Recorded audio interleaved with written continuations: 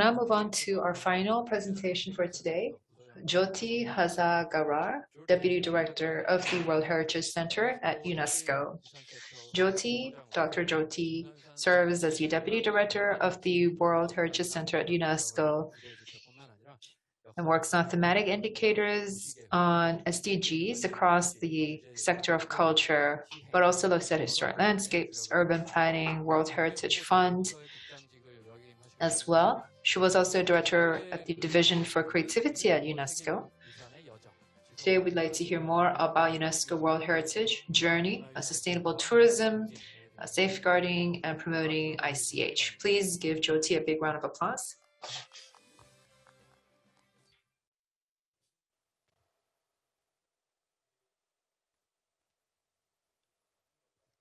To the organizers for the invitation to join here today at the World Forum for Intangible Cultural Heritage. It's a pleasure to be here, and I'm delighted to join this panel of speakers on the topic of innovation and value creation. My presentation today will focus on World Heritage Journeys, a joint project with the National Geographic launched by UNESCO in 2016. The project was supported by the EU, and I will be sharing how it has worked to promote and safeguard intangible cultural heritage through sustainable tourism. The World Heritage Journeys project was developed under the auspices of the World Heritage and Sustainable Tourism Programme, a specialized program adopted by the World Heritage Committee in 2012. Its mission is to manage and develop sustainable tourism at World Heritage properties through fostering increased awareness, capacity, and balanced participation of all stakeholders in order to protect the properties and their outstanding universal value. It works to ensure tourism delivers benefits for conservation of the properties, sustainable development for local communities, as well as quality experience for the visitors. Community-based approaches for both the conservation and management of World Heritage properties, sustainable tourism, when managed responsibly and inclusively, can help contribute to the safeguarding of ICH practices and support the livelihoods of local communities. Pictured here is an example from the Tarragona in Spain, one of the properties featured in the World Heritage Journeys. The castles or human castles are a deep-rooted tradition in this property and a major tourism drawcard. They've also been inscribed on the UNESCO list of intangible cultural heritage of humanity. With this in mind, the Journeys project brought together local tourism and heritage experts to develop the first ever sustainable travel platform for World Heritage. The objective was to inspire people to experience Europe's unique cultural heritage through thematic itineraries. The platform aims to encourage people to visit Europe's off-the-beaten-track destinations and travel responsibly, staying longer in each destination and learning more about the local culture, including ICH. The project was divided into two 18-month phases. The first involved the development of the thematic routes and platform, and the second focused on the marketing of the platform.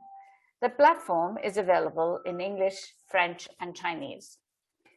The World Heritage Journeys platform was produced together with National Geographic and features 34 heritage destinations and over 1,000 pages of in-depth and inspirational content.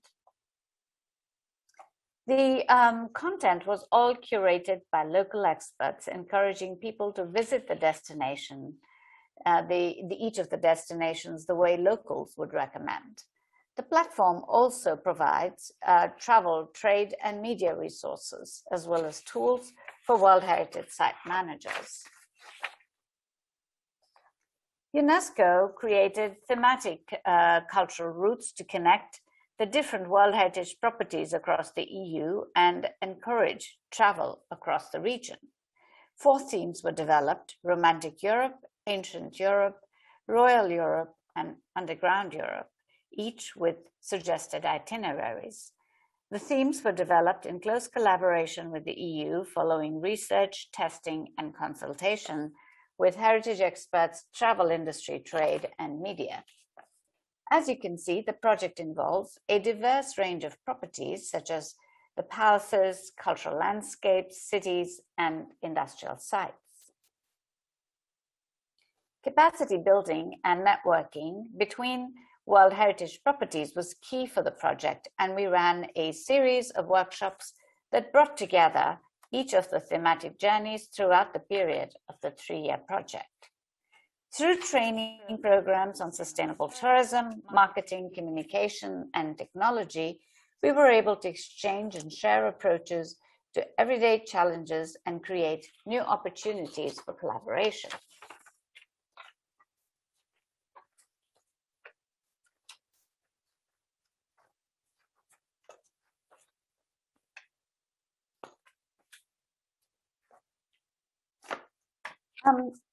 The intangible cultural heritage is an important component of the journeys and is featured prominently across platforms.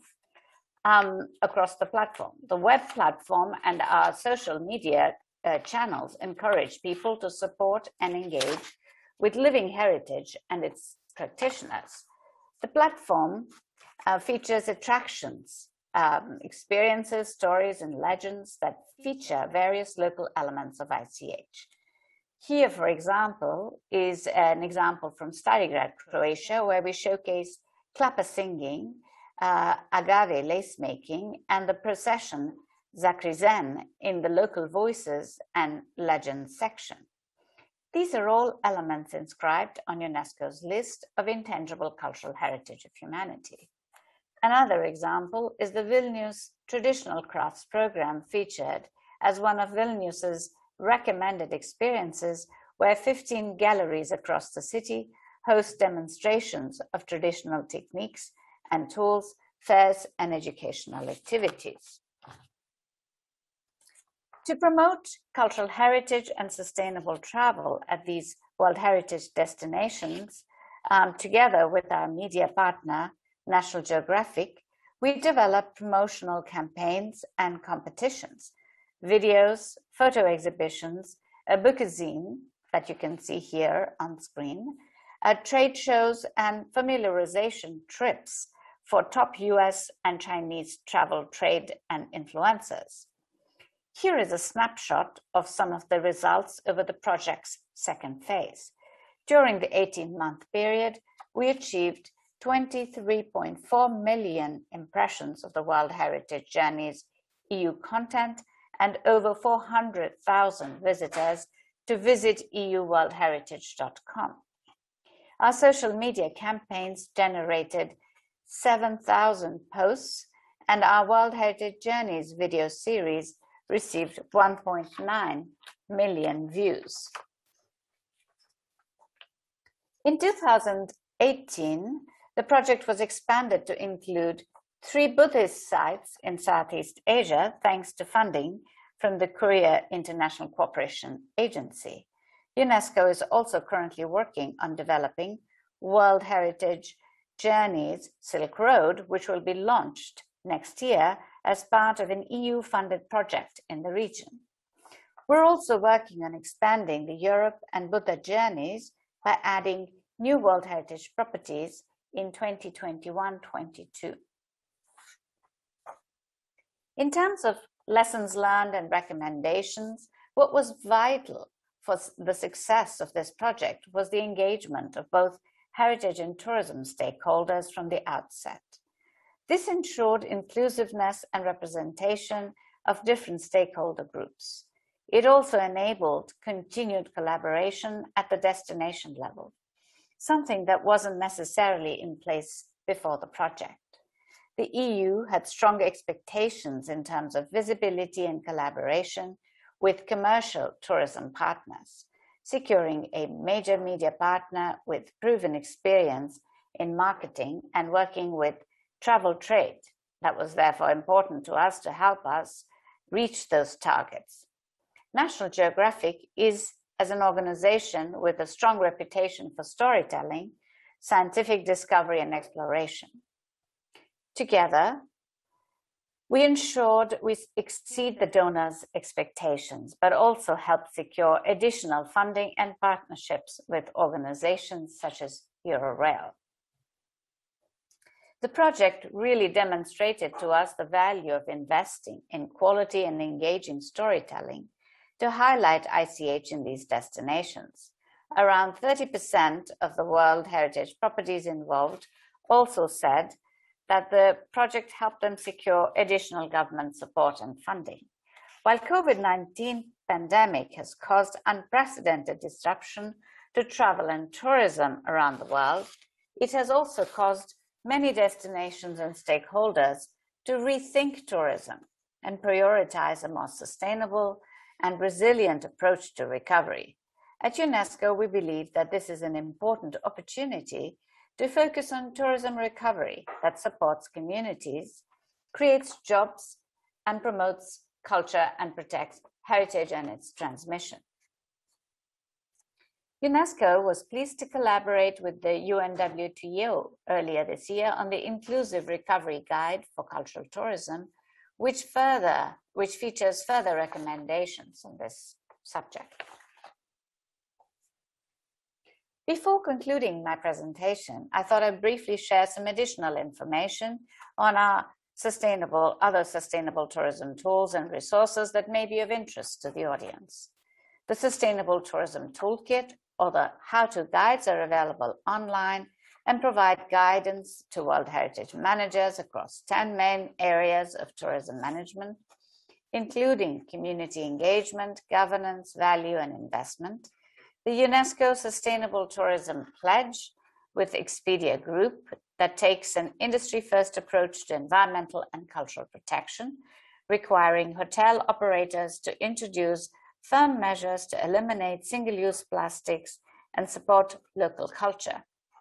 Over 4,000 hotels have joined the pledge so far, and our new global platform will launch next month. We also launched a major project in 7 countries. This year, thanks to funding from the German Federal Ministry for Economic Cooperation and Development, which will promote COVID-19 tourism recovery through the pledge, as well as training programs focused on traditional crafts, amongst others. The Visitor Management Assessment and Strategy tool enables World Heritage site managers to rapidly and efficiently assess how tourism is being managed according to a set of sustainability indicators. By helping site managers establish a tourism management baseline, the tool supports proactive management to develop and implement tourism strategies. In closing, I'd like to thank you all very much for your attention and look forward to the panel discussion. Thank you.